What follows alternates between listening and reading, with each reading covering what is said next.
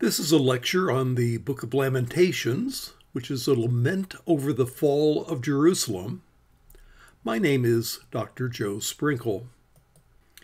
First of all, the authorship of Lamentations. The author of Lamentations is unknown. The book itself is anonymous. Jewish tradition ascribes it to Jeremiah. The early Greek translation, the Septuagint, reads that it was Jeremiah who sat weeping in the first verse. Septuagint also places the book with Jeremiah after the apocryphal book of Baruch. Jeremiah certainly lived through the fall of Jerusalem and was a man of much emotion and compassion, so he would be well qualified to be the author of Lamentations. We also know that Jeremiah wrote other lamentations, as mentioned in 2 Chronicles 35:25. On the other hand, nothing in the Hebrew text connects the book to Jeremiah. So my conclusion is Jeremiah's authorship is certainly possible, maybe even probable, but it's something less than certain. There could have been somebody else who lived through the destruction of Jerusalem, another prophet that could have composed the book. The date of Lamentations is shortly after 586 BC, the year that Nebuchadnezzar sacked Jerusalem. And it was obviously pretty close to these events because the memories of it was still very raw.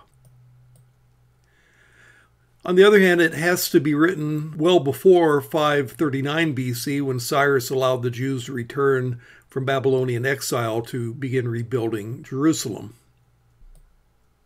The Book of Lamentation consists of 5 carefully structured poems, the first 4 of which are alphabetic acrostics. That is, in chapters 1, 2, 3, and 4, each verse begins with a consecutive letter of the Hebrew alphabet, which is why there's 22 verses, since there are 22 letters in the Hebrew alphabet.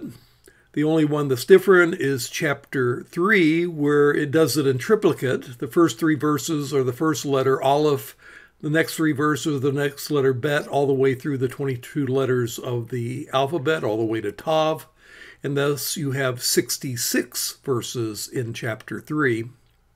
The only one that isn't an acrostic is chapter 5. The whole book is unified by the common theme of lament over the destruction of Jerusalem.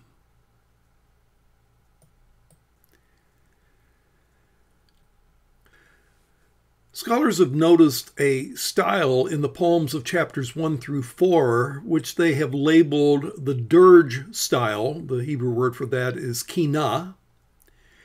It has an unusual pattern with a longer line of poetry followed by a short line of poetry, kind of a 3-2 meter, 3 words followed by 2 words, 3 words followed by 2 words, and so on and so forth. And this is arguably a dirge style, which you would use when you were mourning for the dead. And thus, rather than parallelism, there's an intentional unbalanced line in these poems. And again, this is described by scholars as kina or dirge style. The structure of Lamentations is chiastic. It begins with a poem about the present anguish of Zion. That's A. But then chapter 5 is a poem praying for the future hope for Zion, present and future. Then B and B prime, poem 2, is wrath because God is become their enemy. B prime, chapter 4, is wrath because of the sin of the people. Both of those are connected. And then in the middle you have poem 3 about the compassion of God. Where you have a chiastic structure, typically it's the item in the middle of the structure that's the most important. And so the most important thing here would be that middle poem about the compassion of God. So let's read a few verses from each chapter. How lonely sits the city that was full of people. She has become like a widow who was once great among the nations, she who was a princess among the provinces, has become a forced laborer. She weeps bitterly in the night, and her tears are on her cheeks. She has none to comfort her among all her lovers. All her friends have dealt treacherously with her. They have become her enemies. Judah has gone into exile under affliction and under harsh servitude. She dwells among the nations, but she has found no rest. All her pursuers have overtaken her in the midst of distress. The roads of Zion are in mourning, because no one comes to the appointed feast. Her gates are desolate. Her priests are groaning. Her virgins are afflicted. She herself is bitter. Her adversaries have become her masters. Her enemies prosper. For the Lord has caused her grief because of the multitude of her transgressions. Her little ones have gone away as captives before the adversary. At the end of chapter 1, personified Zion speaks. Personified Zion says, "Is it nothing to all you who pass this way? Look and see if there is any pain like my pain, which was severely dealt out to me, which the Lord inflicted on the day of his fierce anger." Chapter 2 is going to argue that the wrath is because God has become their enemy. Verse 5, "The Lord has become like an enemy. He has swallowed up Israel. He has swallowed up all its palaces. He has destroyed its strongholds and multiplied in the daughter of Judah mourning and moaning." A solution, though, is to cry to the Lord. Verse 18, "Their heart cried out to the Lord. O wall of the daughter of Zion, let your tears run down like a river day and night. Give yourself no relief. Let your eyes have no rest." Chapter 3 is in the middle of the book, and that's the climax of the book. There is an interpretive question whether the man here is the author or the personified nation. In the end, it doesn't matter that much. But here you get the more positive message. The sufferer achieves patient faith in this section. Key is starting in verse 19. "Remember my affliction and my wandering, the wormwood and bitterness. Surely my soul remembers and is bowed down within me. This I recall to mind, and therefore I have hope. The Lord's loving kindness indeed never ceases. His compassions never fail. They are new every morning. Great is your faithfulness. The Lord is my portion, says my soul. Therefore I have hope in him." Now, these are beautiful words and often put on beautiful plaques like the one on the left. The steadfast love of the Lord never ceases. His mercies never come to an end.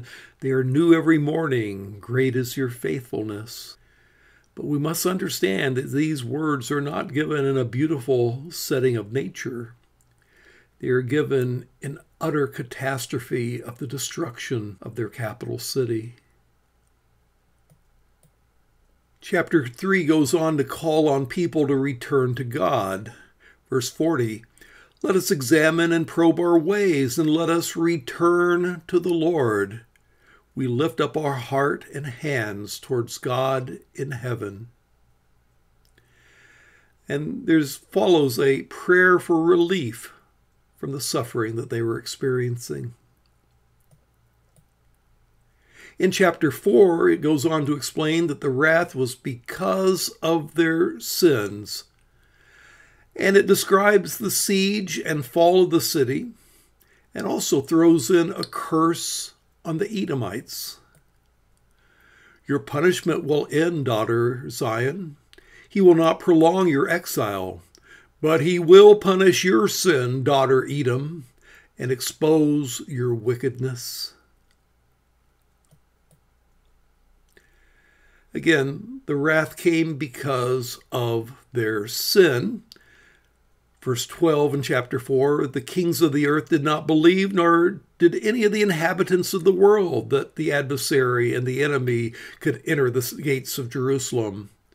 Because of the sins of her prophets and the iniquities of her priests, who have shed in their midst the blood of the righteous, they wandered blind in the streets. They were defiled with blood, so that no one could touch their garments. Chapter 5 is a communal lament and a prayer for help, and it offers some future hope for Zion. 5:1, remember, O Lord, what has befallen us. Look and see our reproach. Our inheritance has been turned over to strangers, our houses to aliens. We have become orphans without a father. Our mothers are like widows. Verse 16, the crown has fallen from our head. Woe to us, for we have sinned. And then verse 19, you, O Lord, do rule forever. Your throne is from generation to generation. Why do you forget us forever? Why do you forsake us so long? Restore us to you, O Lord, that we may be restored. Renew our days as of old, unless you have utterly rejected us and are exceedingly angry with us. Some theological reflections on Lamentations.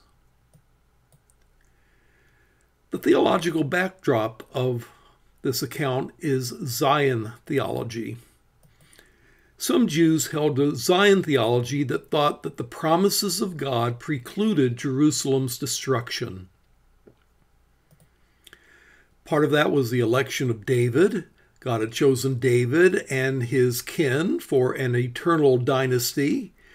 You'll read about that in Psalms 2 and Psalm 89 and other messianic psalms, as well as 2 Samuel chapter 7. There was also the election of Mount Zion. God had chosen Mount Zion to put his holy habitation, the temple. But then, even though those statements were true, there was a false deduction. Because of these things, neither Israel, nor the temple, nor the monarchy could ever fall. The destruction of the temple and Jerusalem was a disaster and a challenge to Zion theology. Indeed, it brought the Davidic monarchy to an end. So there was a theological crisis and a need to ask some tough questions, such as, how can God reject and abandon his own sanctuary? Is God really omnipotent? Or were the Babylonian gods just stronger than Yahweh? Or they could ask, is God unfair? Are we being punished for what others did? Lamentations 5:8 hints at that. Our fathers sinned and are no more. It is we who have borne their iniquities. We're being punished for what our ancestors have done. And if we deserve to be punished, why would God destroy us? Why should he? Will we become assimilated into Babylonian culture, those of us that have gone into exile? And how can we serve the Lord in a strange land? The book of Lamentation gives some positive answers to some of these questions. Why was Israel destroyed? Well, God in his omnipotence punished Judah. Ultimately, it was God's wrath, not Babylon or her gods, that brought wrath on Israel. Lamentations 2:1, how the Lord has covered the daughter of Zion with the cloud of his anger. He has hurled down the splendor of Israel from heaven to earth. He has not remembered his footstool in the day of his anger. It was God who did that as an expression of his omnipotence. Also, chapter 2 and verse 5, the Lord is like an enemy. He has swallowed up Israel. He is the one who treated his own sanctuary with contempt. Verse 7, the Lord has rejected his altar and abandoned his sanctuary. He has handed over to the enemy the walls of her palaces. It was God, and in his omnipotence, that did these things. And God was just in punishing Judah because they have sinned. Lamentations identifies the sins of the people as being the reason for God's punishment. Example 118, the Lord is righteous, for I have rebelled against his command. And chapter 339, why should any mortal or any man offer complaint in view of his sins? Let us examine and probe our ways, and let us return to the Lord.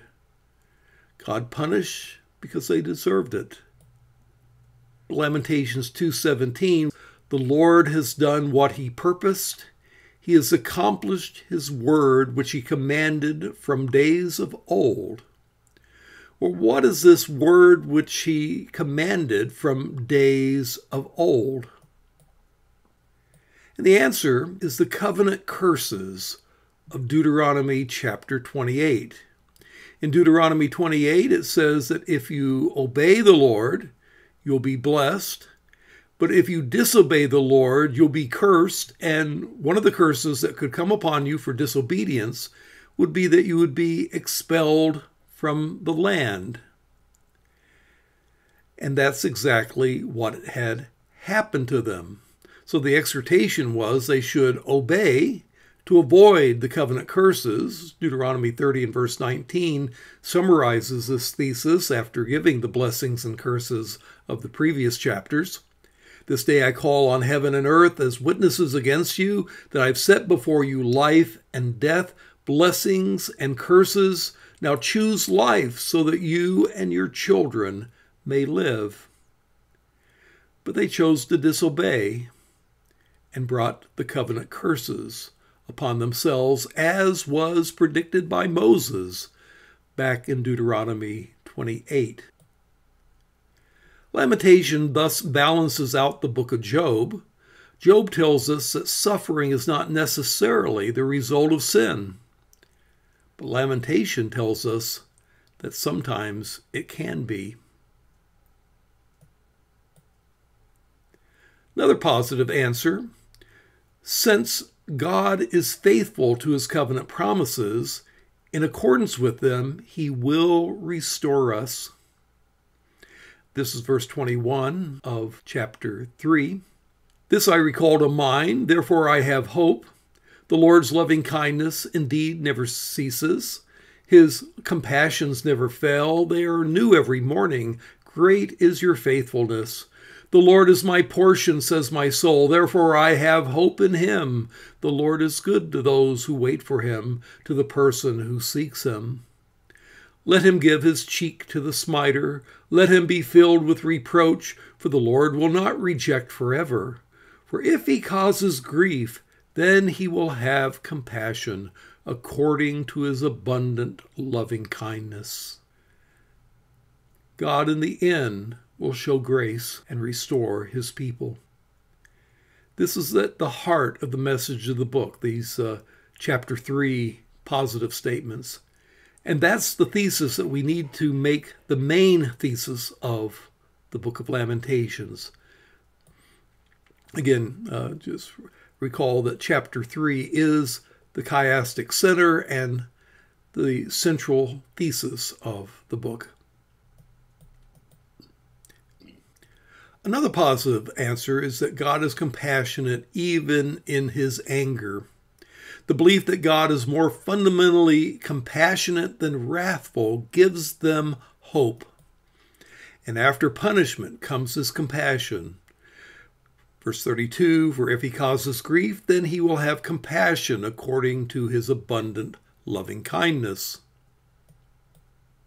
The basis of this promise is, again, the end of Deuteronomy 28 and Deuteronomy 30 that promises return to the land and restoration after the exile.